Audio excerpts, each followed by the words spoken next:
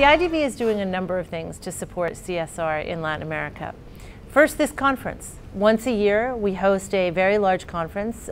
Between tomorrow and Thursday, there'll probably be over 1,000 people representing in excess of 500 companies. They'll be talking about the things that they've done in the last year. They'll be learning from each other. They'll be creating networks.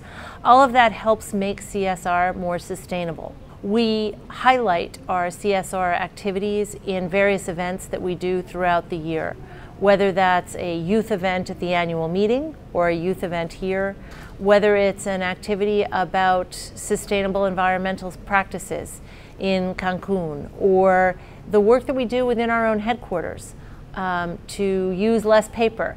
It's a wide range of activities that we support.